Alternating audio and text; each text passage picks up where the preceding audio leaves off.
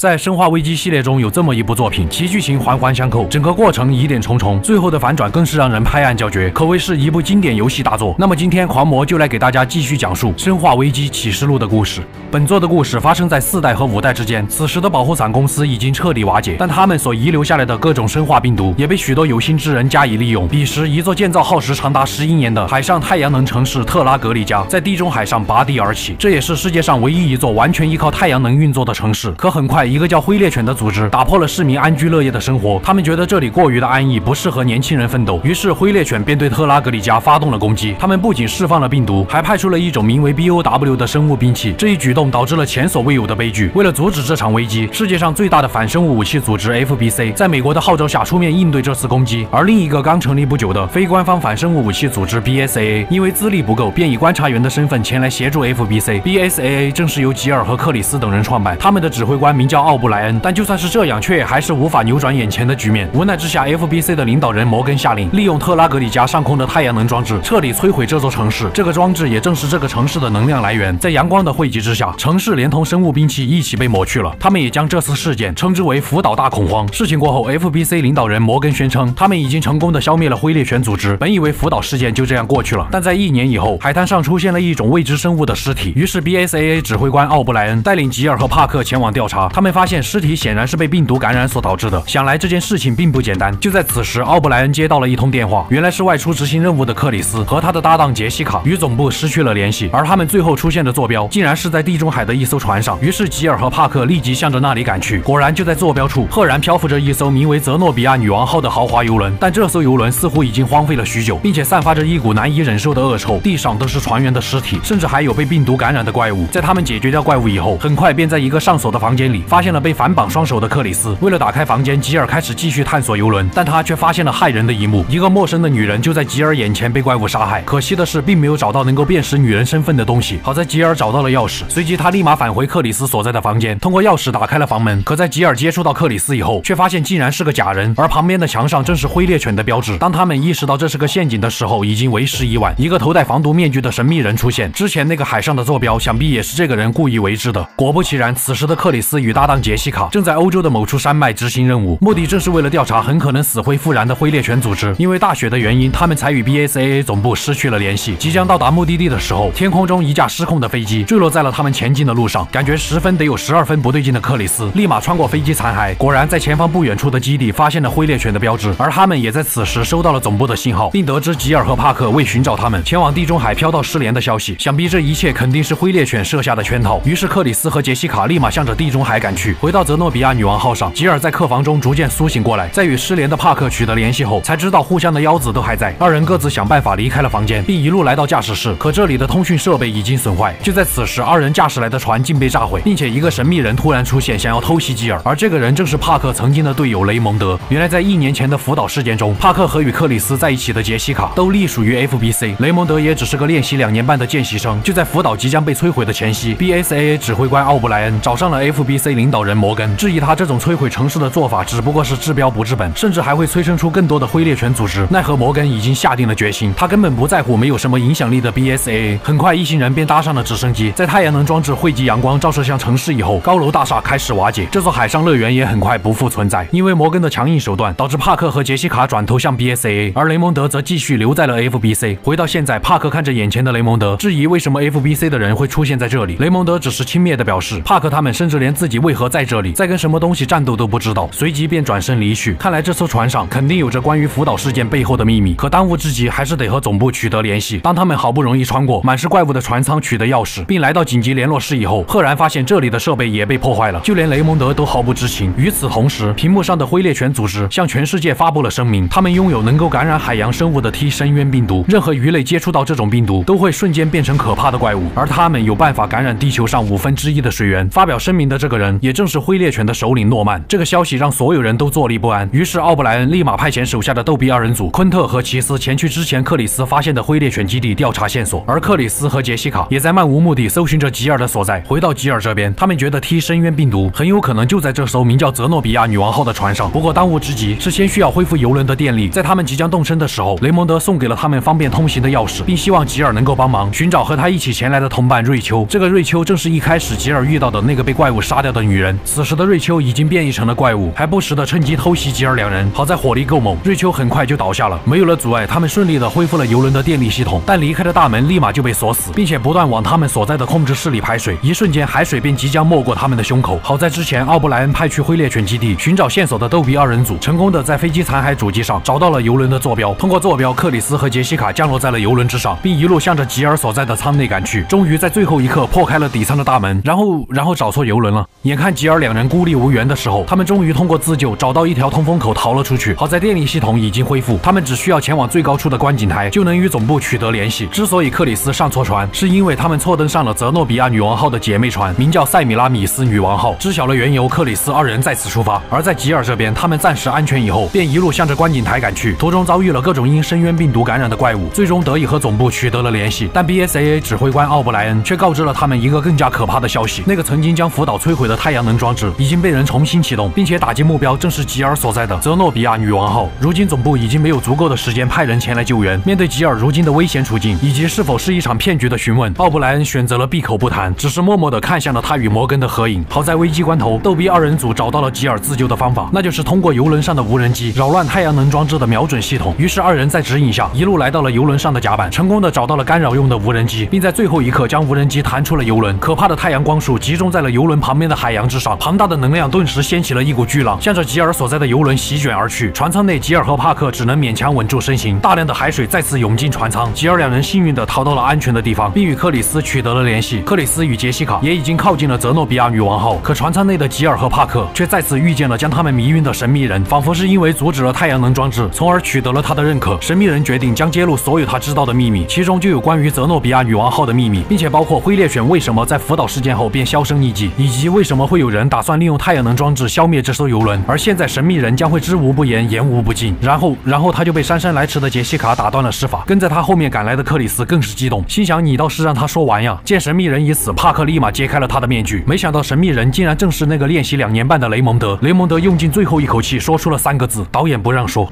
重新集结的4人还没来得及多想，船体便再次发生了剧烈的摇晃。为了阻止深渊病毒污染地中海域，吉尔和克里斯出发前往实验室寻找病毒的踪迹，杰西卡则和帕克想办法延迟游轮的沉没。在双方互换同伴以后，克里斯与吉尔一路潜水，终于来到了泽诺比亚女王号的实验室中。顿时巨大的深渊病毒培养容器映入眼帘，看来灰猎犬所说的话确实是真的。另一边，逗比二人组在飞机残骸附近的地堡终于找到了幕后的真相，似乎灰猎犬组织的出现都是由 BSAA 指挥官奥布莱恩一手策划，目的似乎是为了针对某个人而设计的。就在逗比二人组准备将更多的真相传回总部的时候，他们所在的地堡却遭到了轰炸。至此，逗比二人组与 BSAA 失去了联系，但真相却在断掉片刻以后继续开始了传输。回到实验室内，吉尔和克里斯准备销毁眼前的病毒。在寻找销毁方法的路上，吉尔通过员工尸体上留下的笔记得知，竟然是 FBC 领导人摩根在私下早已和灰猎犬组织有了 PY 交易。果不其然，就在吉尔拿到了通行码，准备销毁深渊病毒的时候，通过屏幕出现的摩根道出了所有的真相，正是他为了扩大自己的影响力以及销毁和灰猎犬暗中勾结的证据。于是摩根一手策划了灰猎犬袭击福岛的事件，然后作为始作俑者的摩根再像救世主一样出现，就能利用太阳能设备将知晓自己秘密的灰猎犬与证据一起毁灭。而2年半练习生雷蒙德也正是奥布莱恩安插到摩根身边的间谍，但对于这件事摩根却丝毫不慌，因为他在船上的4人小队中同样也安插了间谍，而间谍正是与他们刚刚会合的杰西卡。此时的杰西卡正准备启动游轮的自毁程序，从而摧毁相关的证据。好在当初雷蒙德临死前并不是说的导演不让，而是告诉了帕克杰西卡正是那个间谍，宁可信其有。于是帕克将枪口对准了杰西卡。更加出人意料的是，雷蒙德竟然靠着防弹衣活了下来。但这时帕克却心软了，想要坐下来好好聊一下，奈何杰西卡眼里只有克里斯，于是他打上了帕克，并趁机启动了自毁程序。另一边，吉尔和克里斯也得知游轮即将被毁，于是立马向着船外逃去。就在他们逃跑的路上，遇见了重伤的帕克，可想要带个伤员争分夺秒的逃离，几乎是不可能的。途中，帕克也只能舍身取义的掉入了火海。他们强忍心中的悲痛，一路来到游轮的甲板之上，但一只巨大的怪物拦住了他们的去路，甚至摧毁了前来接应的直升机。好在他们还是顺利搭上了另一架直升机，并利用上面冒蓝火的加特林以及火箭弹，顺利的将怪物击杀。最后，吉尔和克里斯2人成功逃脱，但揭露摩根的证据也随着同时启动自毁程序的2艘游轮一起葬送在了海底。见事已至此，奥布莱恩便将他的秘密告诉了2人。原来在当初的福岛事件中，练习生雷蒙德无意之间发现了摩根与灰猎犬的 PY 交易。经过了这件事情，心地善良的雷蒙德私下与奥布莱恩达成了协议。雷蒙德将计就计，在 FBC 做起了间谍，并且在故事的一开始策划了灰猎犬卷土重来的计划，甚至没有将这件事情告诉任何人，其目的正是为了让幕后黑手摩根露出马脚。然而他们还有一个扭转局面的王牌，就是那份逗比二人组冒死传回的真相，那就是装载深渊病毒的游轮可不仅仅只有被摧毁的那2艘，还有一艘便是与海上都市一同沉没的迪多女王号。就在吉尔和克里斯刚刚了解了前因后果，摩根却先下手为强，派遣 FBC 的人控制了 BSAA 总部，并将奥布莱恩以涉嫌勾结灰猎犬的名义逮捕。如今最后的希望寄托在了克里斯和吉尔的身上，两人立马来到海上都市的沉没地点，并在沉船里发现了1年前灰猎犬首领诺曼的录像。不甘心的诺曼对摩根可谓是恨之入骨，于是他干脆将 T 深渊病毒注射进了自己的体内，并带着摩根与他的 PY 交易录像永远的留在了沉没的迪多女王号上。在二人拼尽全力的寻找之下，终于来到了坐在灰猎犬标志下的诺曼面前。此时的诺曼在深渊病毒的作用下还痛苦的活着，甚至不慎将录像掉在了脚下。吉尔见状也不客气的捡了起来，但诺曼已经将一切活着的人当成了摩根。在无穷恨意的驱使下，诺曼使用了第2瓶深渊病毒。一阵可怕的变异过后，诺曼变成了一个心脏外露、可以瞬间移动以及使用分身的怪物。终究双拳难敌4手，再可怕的怪物也挡不住无限子弹的步枪。最终变异的诺曼倒下了，灰猎犬彻底宣告灭亡。而作为 FBC 领导人的摩根，因为他所犯下的罪行被公之于众，当场被奥布莱恩反客为主，解除了他领导人的职位。至此，福岛事件的真相被揭露， FBC 因此遭到解散，大部分人员和资源被转移到了 BSAA， 而这个没有什么话语权的反生化武器组织就成为了最大的赢家。故事的最后，逗比二人组在地堡轰炸中存活了下来，并靠着卓越的功绩成为了 BSAA 东非分部的领导者。而帕克在舍身取义后被一同逃窜的雷蒙德所救，并在地中海漂流一段时间后获救。经过1个月的治疗，帕克重新回到了 BSAA 总部。作为指挥官的奥布莱恩则决定承担这次行动的一切后果，索性从领导者的职位退下，成为顾问。至于吉尔和克里斯，他们并不知道接下来有什么可怕的命运在迎接他们。接下来便是结尾最具反转性的一幕，练习生雷蒙德和间谍杰西卡依然活着，并且2人在一间餐厅相安无事的会面。雷蒙德很自然将深渊病毒交给了杰西卡，而在他们口中，那个曾经的 FBC 最高掌权者摩根则被他们幕后的公司暗中处理掉了。也就是说，2人都在为一个公司效力，属于是3面间谍了。那么后续的故事会如何发展？我是修片狂魔，咱们下期再见。